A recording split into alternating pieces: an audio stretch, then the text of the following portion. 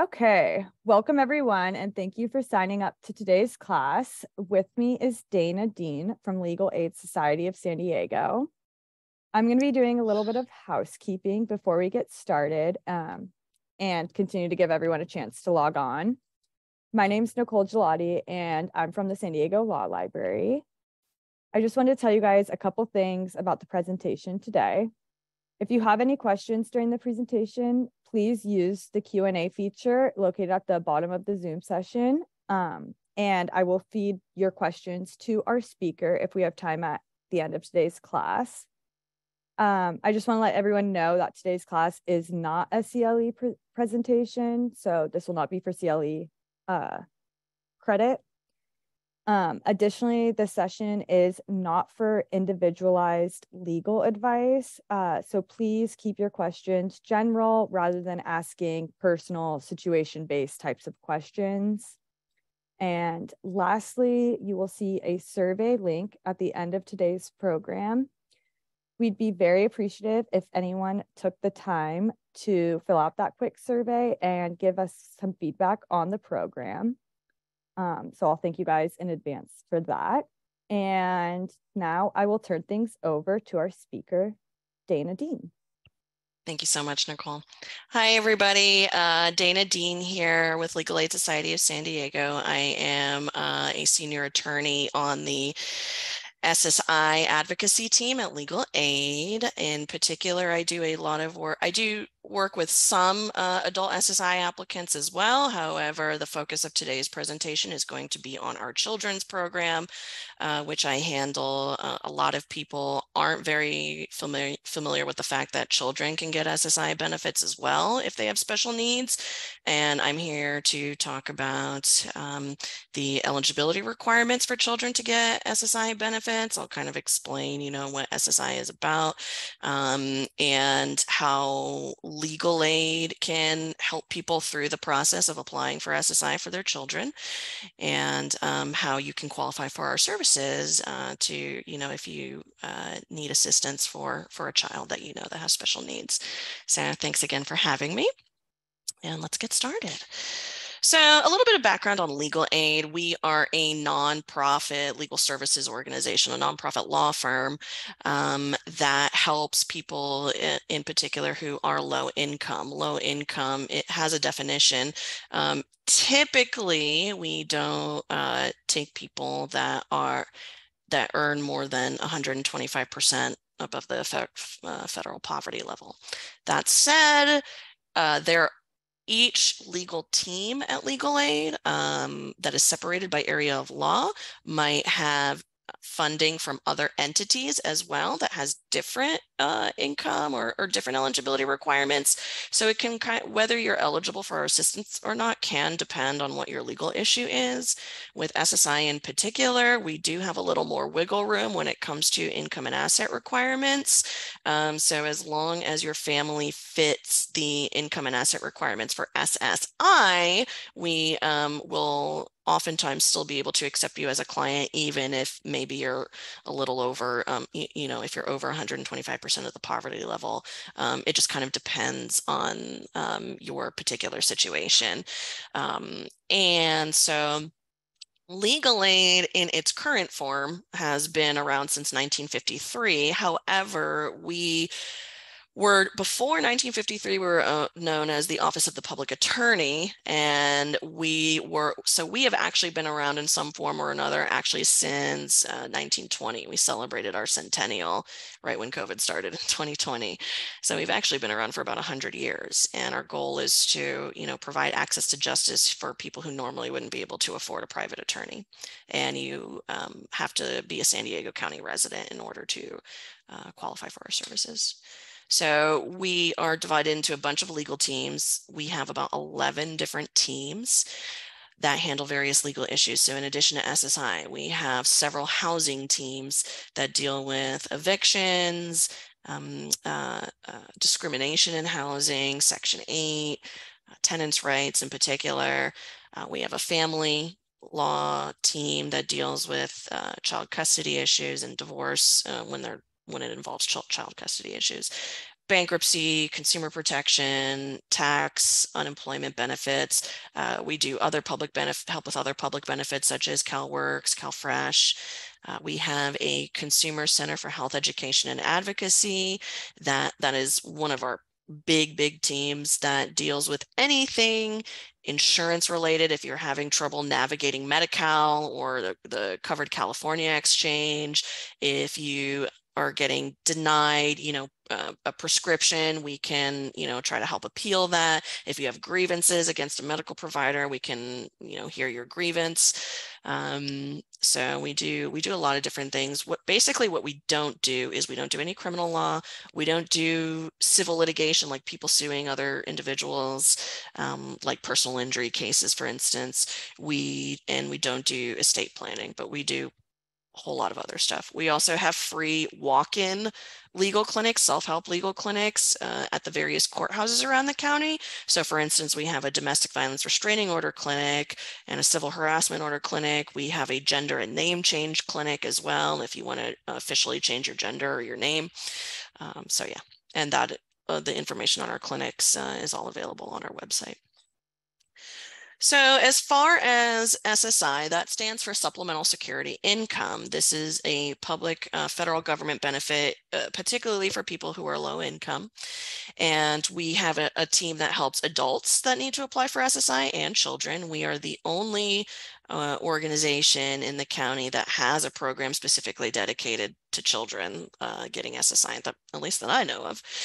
So I think these numbers are fairly current. They have probably gone up in the last few months, but generally speaking, for the most part, we've provided legal services to over 800 families needing SSI. We've secured SSI benefits for a little over half of those families and have obtained SSI awards totaling almost $2 million in SSI benefits. So we've made a big impact in some families' lives for sure, who needed that extra help to pay for disability-related expenses for their children.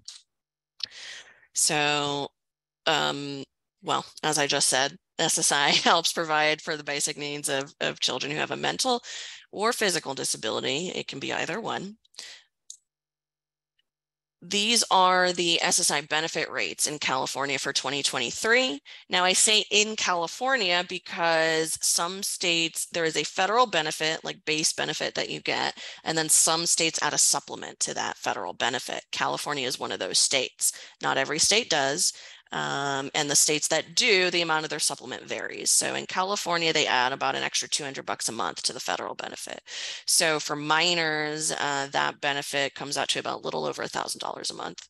For adults, it's a little over $1,100. So eligibility requirements for a child, it's broken up into these categories. So a child can qualify for disability benefits from the day that they're born, if they're born with some sort of congenital, disorder. And they qualify for child benefits up until they turn 18, at which point, of course, they have to apply as an adult. And it's different disability standards that they're looking at between children and adults. So there are income and asset limits for SSI, and with children, they are looking at the income of the parents. And the income limits vary, and there's a whole chart that I'm going to show you on the next slide that takes various factors into account and then comes up with the income limit based on the various factors. And I'll show you that on the next slide. As far as resources, and resources is just another term for assets, the limit for the limit of liquid assets that a one-parent household can have is about $4,000. And for a two-parent household, it's about $5,000. That's not a lot of assets. Those asset caps were set decades ago, and they have not changed. There is a bill in Congress that is trying to raise the asset cap for SSI to, account for inflation and whatnot. But that has not passed yet. So the asset limits are still pretty low. There are certain exceptions. Let me see if I talk about those. No, I don't think so. There are certain exceptions to the asset limits. So if you, for instance, if you happen to own the home that you live in, they do not count your home as an asset if you live in it. If you have a vacation home, for like a second home, or a home that you use as rental property, for instance, they will absolutely count that as an asset, and you likely will not qualify. Similarly, if you have, they will exempt one vehicle from the asset limit if you use that vehicle for transportation. However, a lot of families have more than one vehicle. And so if you have more than one vehicle, then the second, third vehicle, everything beyond the first vehicle, they are going to count against the asset limit, this $4,000 or $5,000 asset limit. Oftentimes we have the question of, well, I finance my car or I lease my car. Is that going to count as an asset? So let's say you have two cars, one is exempted, the second car is leased. If it's leased, you don't own it. So they're not going to count that. If it's financed, you might own a little portion of that car, but not the whole thing. The bank still owns most of it. So then they're going to look at, how much of the second car have you paid off? And they're going to, then figure out the value, your ownership value of that financed car to figure out and apply that against the asset limit. There are also citizenship requirements that the child must meet. The child does not have to be a U.S. citizen. They can be a permanent resident, they can be an asylee, they can be a refugee. However, if the child is not a U.S. citizen, there are sort of additional hoops that you have to jump through, or additional requirements that must be met in order for you to qualify for benefits. For instance, a child who's a permanent resident, their parent has to have a certain amount of work history in the country for the permanent resident child to qualify. And there are other requirements if the child is a refugee or asylee. A lot of times people ask me, well, what if the child is a citizen but the parent isn't? Technically speaking, that shouldn't matter. They're only looking at the citizenship status of the child. However, where it can become a sticky issue and where we have to have, kind of a long conversation with the parent is if the child is a U.S. citizen, let's say because they were born here in the United States. However, their parent might be undocumented and doesn't have a social security number. Then that becomes an issue. Not because the child doesn't qualify. The child could still technically qualify for benefits because they're a citizen. However, when you're applying for SSI for a child, you have to disclose the social security numbers of everyone that is living in the child's household. So if the parent or another household member doesn't have a social security number, that might, we can't not put the person on there because we have to answer all the questions. We have to put everybody that's in the household. But if you don't put a social security number on there, that could potentially raise a flag to Social Security that there might be, somebody that doesn't have legal status in the household. And then we might have to have a conversation with the parent that says, look, Social Security is a federal agency. They share information with other federal agencies, including ICE, including the Department of Homeland Security. They have records of, of any time anyone has ever crossed the border, Social Security has access to that information. So even though in reality, we haven't seen any adverse consequences from an undocumented parent applying for SSI for their child, we have heard of one or two stories where a parent may have been talking to a Social Security employee and that employee was not very nice and was questioning them about their legal status. And I've heard once, at least one or two stories where they've threatened to call somebody, another agency, on the parent. That is exceedingly rare. And like I said, we haven't actually seen any adverse consequences from that, but in that situation, we do have to have a very serious conversation with the parent as to whether they want to take that risk by applying for the benefits for their child. As far as residency, the child and parents must reside within San Diego County for us to be able to help you. And for SSI, you must be residing in the United States. This again can become an issue if the family, we live in a border town. So if the family is crossing the border a lot and staying in Tijuana, let's say, for extended periods of time, that will affect the child's SSI eligibility. You cannot receive benefits if you are out of the country for 30 consecutive days or more, at least until you come back to the country for another 30 days or more.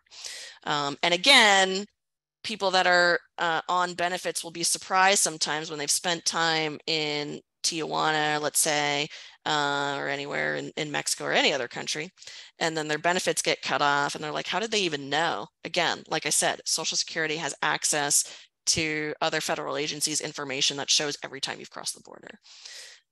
So yeah. And as far as the actual disability requirements, you have to be in some sort of treatment or getting some sort of services for your child in order to successfully qualify for disability. So you can't just say that, oh, I think my child has ADHD. It has to be documented somewhere, either in their medical records or in their education records oftentimes. This is that income chart I was telling you guys about, and it is based on whether the income in the household is earned or unearned. Earned meaning, are the earnings from a job that the parent has, or the earnings from unearned, like say from other public benefits that the parent has, like maybe CalWorks, or maybe the parent gets disability benefits. That would count as unearned income. It also depends on how many other children are in the household that aren't applying for SSI.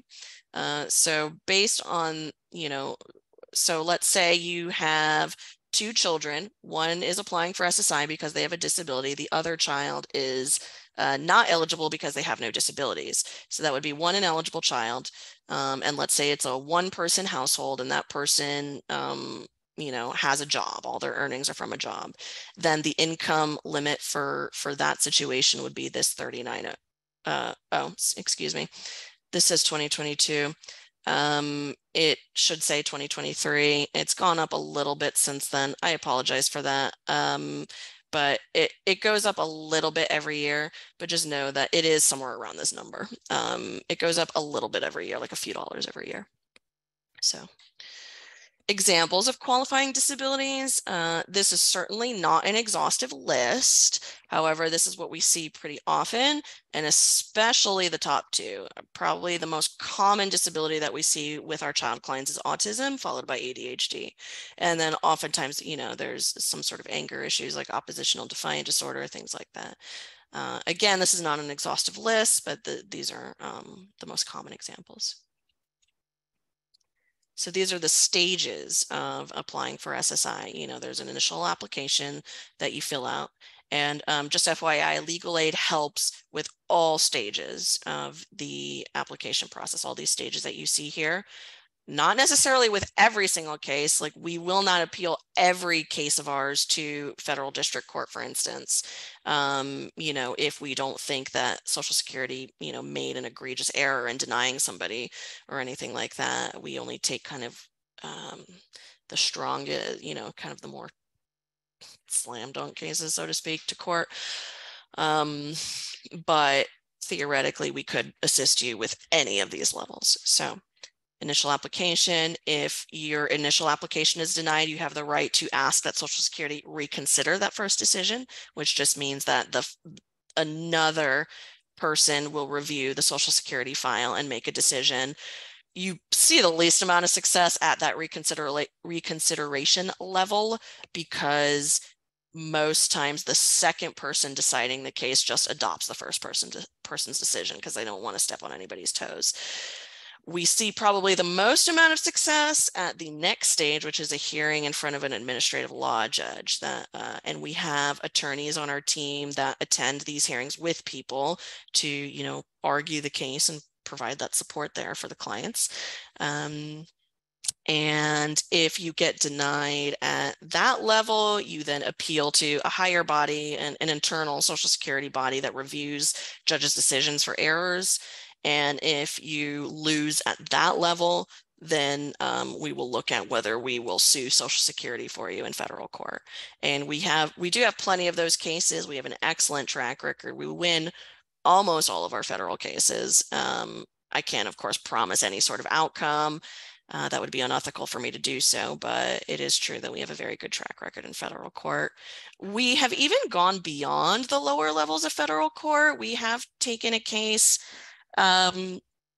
this doesn't happen very often, but we have taken a case to the Ninth Circuit before and won there.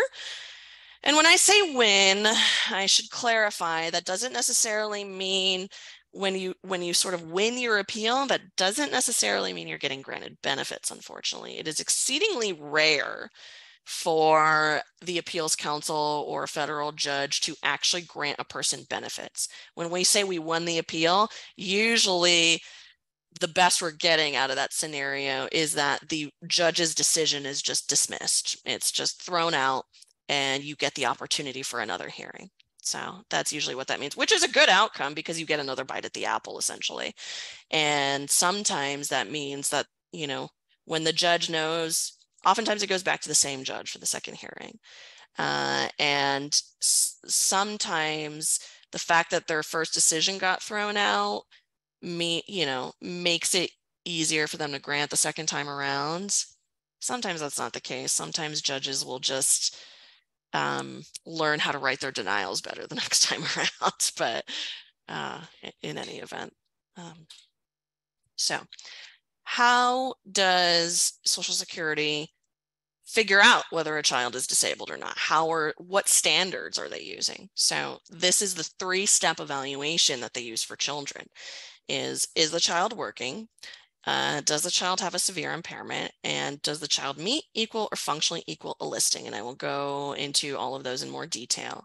So you do not go through all 3 steps in every single case. For instance, if the answer to step 1 is the child working, and the answer is yes, and they're earning over a certain amount of money, they're going to be denied right there. They're not going to go on to step 2 and 3. So they have to follow in sequence.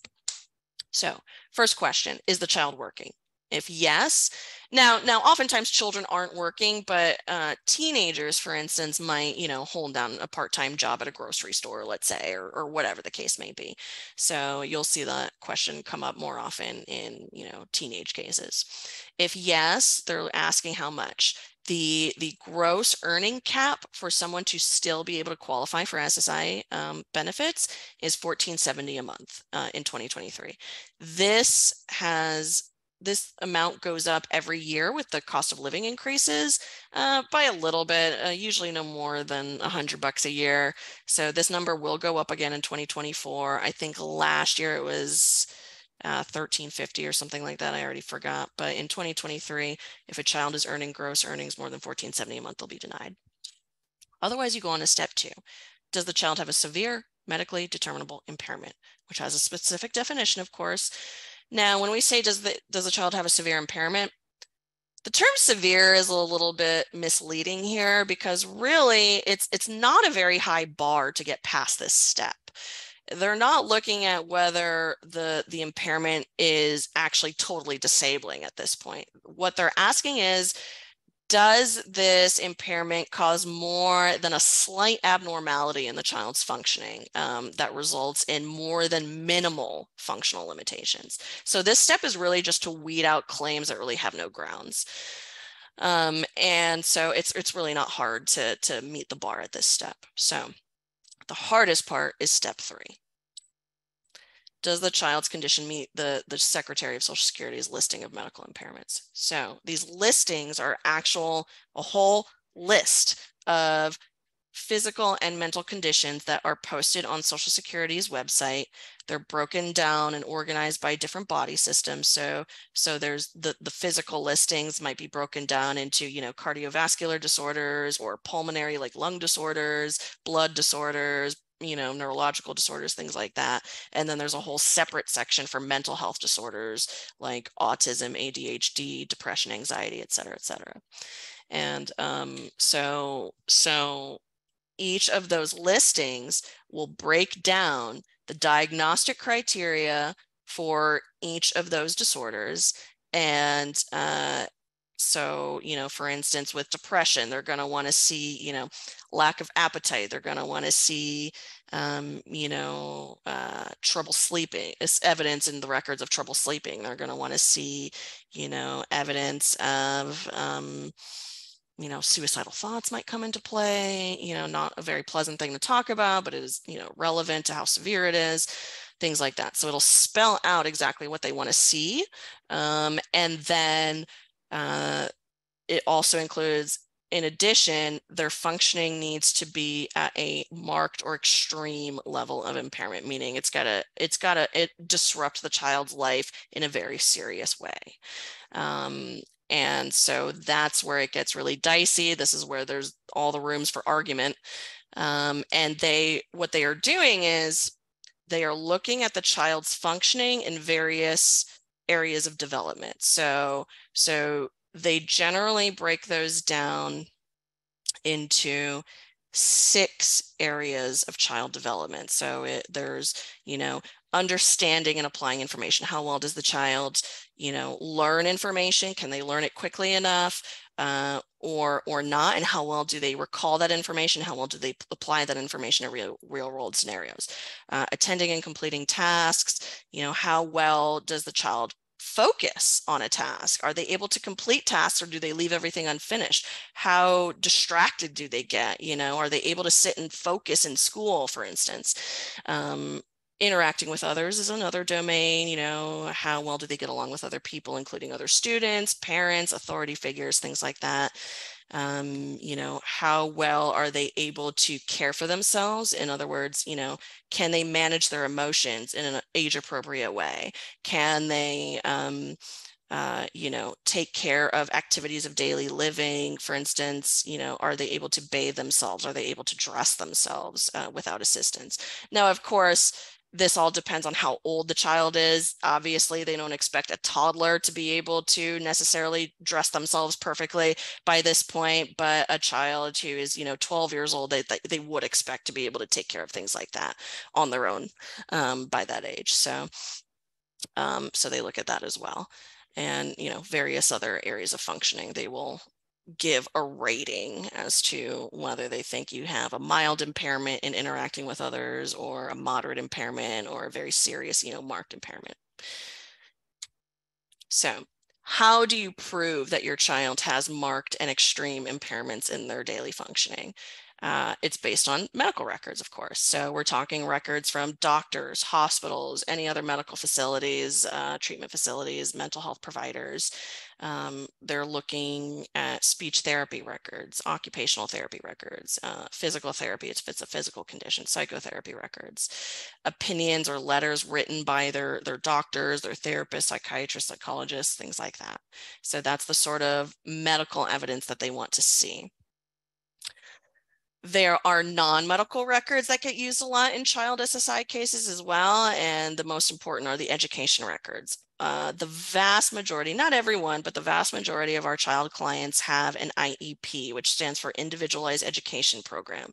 That specifically means that the child is getting special education in school because of their disability. So they might get various accommodations. Let's say that they have trouble focusing in class. Well, one of their accommodations under the IEP might be that they need to sit in the front of the class, or so they can focus on the teacher.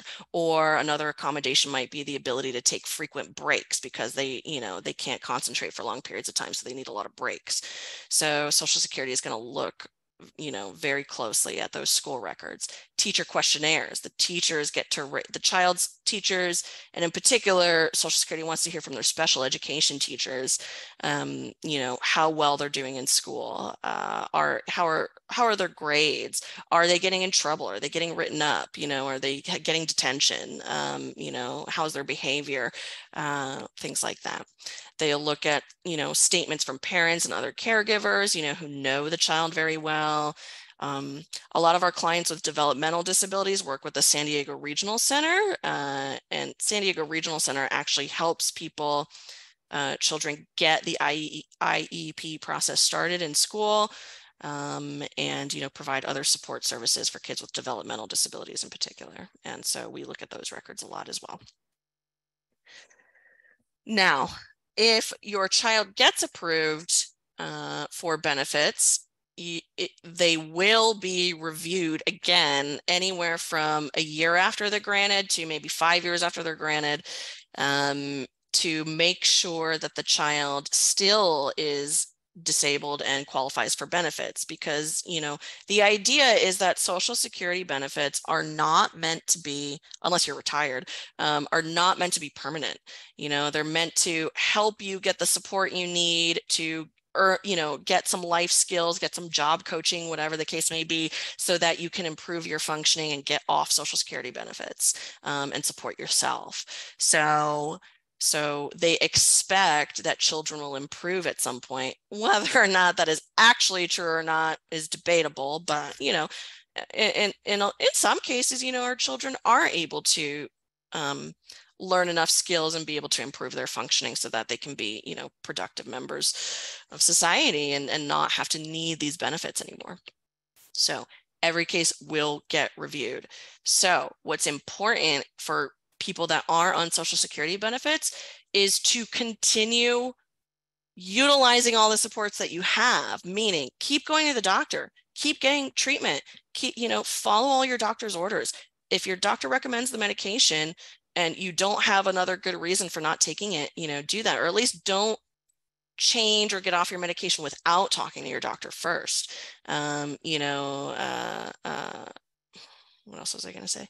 Yeah, so just basically keep following through on whatever, because if you stop treating once you're on SSI benefits, which happens kind of a lot, then a couple years down the line, Social Security is going to ask you for updates on your medical records. And if they don't get much evidence, they're going to say, oh, you're not going to the doctor anymore because you must be better. So we're going to cut off your benefits now. So if you need to keep treating for your disability, then keep doing that. Don't just think that you can stop once, you know, you get your SSI benefits. Now, if you get reviewed and they decide to cut off your benefits, you can appeal that decision and you can ask that your child's monthly benefits continue while you're appealing the decision. So what parents always need to know, though, is that, let's say they're like, oh, your child's better, we're going to cut off his benefits. And you're like, no, we still need these. Please, I'm going to appeal this. Please continue my benefits while I appeal. You keep getting the money while you're going through the appeal process. Now, end of the line comes, you've lost your appeal, you can't really go any further. Now Social Security is going to turn around and ask you to pay that money back that they paid you while you're appealing. So that's something you always need to be aware of. However, that's not, you know, necessarily, you know, just because they're going to ask you for the money also doesn't mean that you necessarily have to pay it back, because they do recognize that people that qualify for SSI usually can't afford to pay back their debts, and can't afford to pay back benefits that were paid to them when technically Social Security found that they didn't qualify.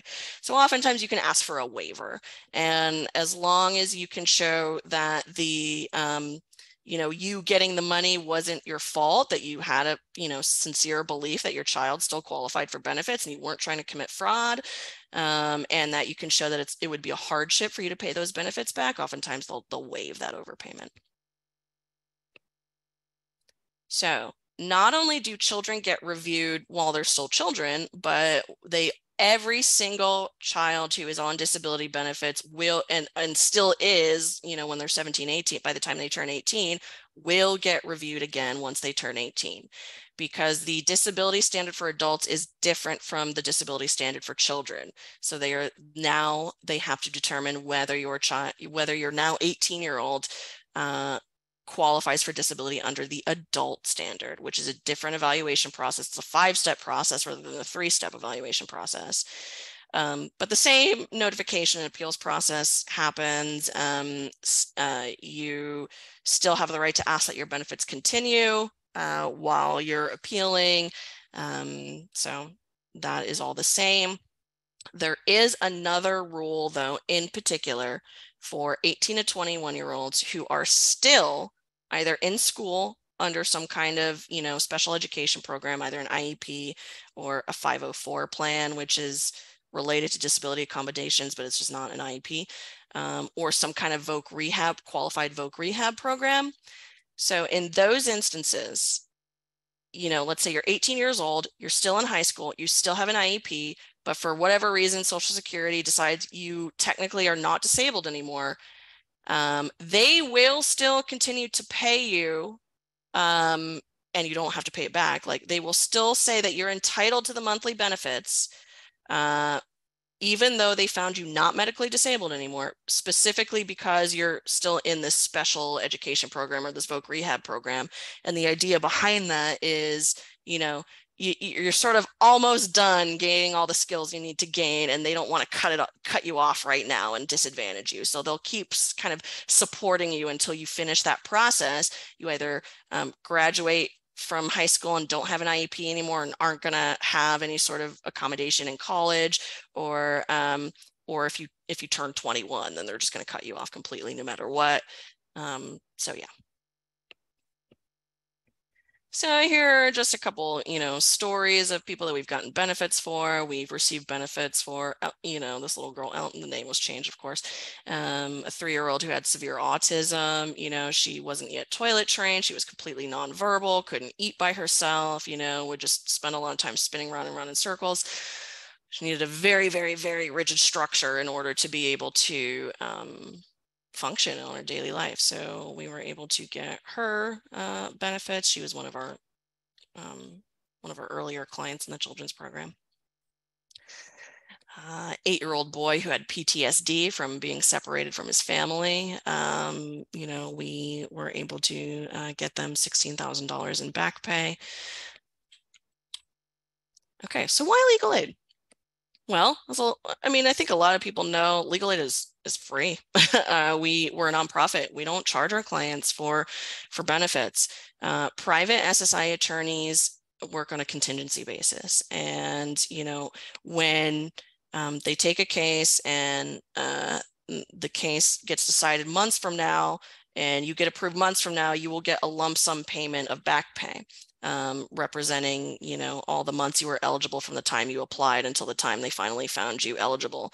So you'll get a lump sum, and then the private attorney takes up to 25% of that lump sum, or up to $7,500, whichever is lower. We don't do that. We don't have to take anybody's back pay because we are funded by various entities. So we don't have to charge anybody. And you know, so that's the biggest reason, of course, why legal aid is, you know, attractive to many people for that reason. And, you know, we assist with, like I said, we assist with all parts of the process. So as long, of course, as we think your case has the legal merit to move on, we will go as far as we need to. I mean, theoretically, we would take someone to the U.S. Supreme Court if we really thought the case, you know, had merit to do that. So how do you access our children's SSI services? We have a dedicated intake phone line to call and ask for help. The 844 number on the screen that you see right now is how you call in. I can also share this information in the chat too, or, you know, email it to Nicole afterward. If you have any issues, you can also, like I said, I'm the senior attorney on the team. You can also email me directly, danadeane@lassd.org. We also have a website, at lassd.org, that has an online help form. So if for whatever reason, you know, you weren't able to get through on the line, you can submit an online help form, and someone from our intake will call you back once we receive that form. This, of course, is my disclaimer that this is an overview. I'm not providing individual legal advice. This is the contact information for my office. We actually have 3 different offices around the county, one in North County in San Marcos. Our main office is in Southeast San Diego on Euclid Ave. And the SSI team in particular, and where I'm at, is this office on San Diego Ave, which is the Midtown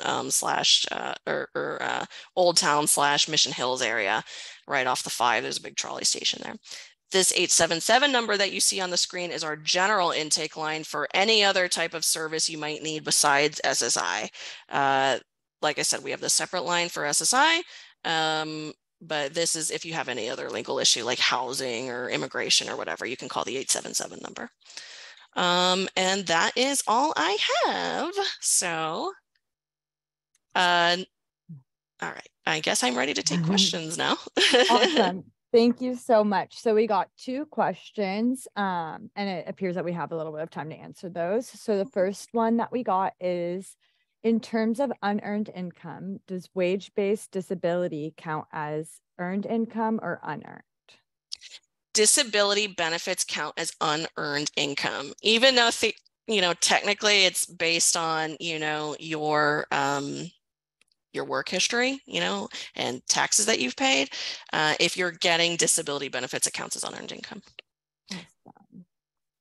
Okay, so I'm just going to mark that as answered. And then the other question we received was, what about adult kids who have the mental age of a child? Would the same criteria apply as it does to other kids? No. So if they are an adult, they will be held to the adult standard. Now, that said, we do have a lot of adults with developmental disabilities that might put their mental functioning, at a child's age. And that's fine. They're looking at the facts of that. They are considering that, but technically the disability standard is still the adult standard. So those were the 2 questions we had. If anyone wants to type any more questions into the Q&A, we still have a little bit of time to answer them. Yeah, anything at all. And, I feel like my presentations, they're an overview, but it's still a lot of information, and putting more information on there just kind of tends to confuse people. So that's why I try to keep it more of an overview, because like I said, even that has a lot of information. So, but yeah, you're free to ask me any sort of further details about the process.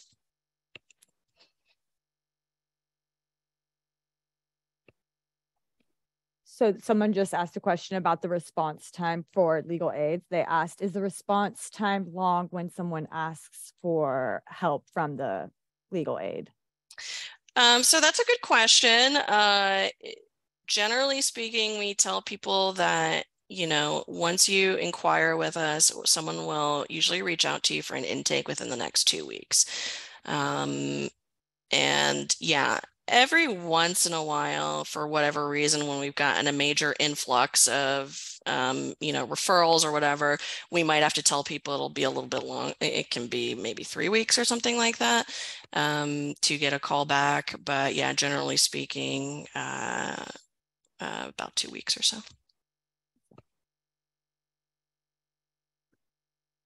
Okay, another question just came in. Do you contract with private attorneys to do this work on either a pro bono or other basis? So at this moment, we don't have any contract attorneys doing SSI work. However, we do absolutely have a pro bono team that tries to, get private attorneys involved. So yes, theoretically, in whatever, legal issues, they might be able to help with. But yes, we do have a pro bono team and a pro bono senior attorney that tries to get contract attorneys to help out. So we could. Okay. And then we just got another question, if you don't mind. Not at all. Staying around. Okay, so this person asked, does a parent need a conservatorship to apply for SSI for an adult child? Technically, no. You do not need a conservatorship. However, it kind of depends on the situation. So there's kind of 2 things that, well, one thing that legal aid is going to look at is whether, for our services, is if the child is an adult, that adult technically is their own, they have their own freedoms now as an adult. So we need to have contact with that adult to make sure they understand what they're hiring us for, and make sure they understand, that they consent to doing this, applying for SSI. If we don't think that person has the mental capacity to kind of understand why legal aid is getting involved, then we have an ethical duty to not retain them unless someone else has conservatorship over them and can make that decision for them. It just kind of depends. I mean, the bar for legal capacity isn't that high. So as long as they can have some understanding of what's going on, we can usually move forward without the conservatorship. As far as like if you're going to apply for SSI on your own, again, it just kind of depends on how severe the adult child's, disability is, mental health disability. So technically you do not need to have conservatorship to help the person apply. Really, anybody that is sort of responsible for them can apply with Social Security. But the kind of caveat is that Social Security needs cooperation from the actual person who is trying to get the benefits, so the adult child. And so that might look like, Social Security might want to send them to one of their doctors for an exam, a mental or physical exam. And so that person would have to sort of consent to doing that sort of thing. And if so, great. If not, if their cooperation is not going to be there, then maybe you're going to need the conservatorship to be able to sign SSI paperwork on their behalf, because maybe they can't sign paperwork. They don't, know what's going on. I don't know that even a conservator can force them to go to a Social Security exam, but yeah, oftentimes people adults that end up in the psychiatric hospital, the county psychiatric hospital, will be conserved by the county, and then the county will fill out the SSI paperwork for them. Because they're just too gravely disabled to be able to do the process themselves. So yeah, it just kind of depends on how severe their mental disability is. Okay, and then this one's not a question, but it's a compliment. They said, thank you for a great presentation, and they really learned something. Good, I'm so glad. So if we don't have any other questions, that will be the end of today's webinar. I just want to thank you again for a great presentation and for coming and providing this information to individuals. I also wanted to just remind everyone about that quick survey at the end. If they have a second to fill that out, we would really appreciate it. But yeah, that wraps up today's webinar. Thank you guys so much for having me. I really appreciate it very much. We are so happy to have you. Thank you so much, Dana. Have a good one. Thanks. You too. All right. Bye-bye. Bye, everyone.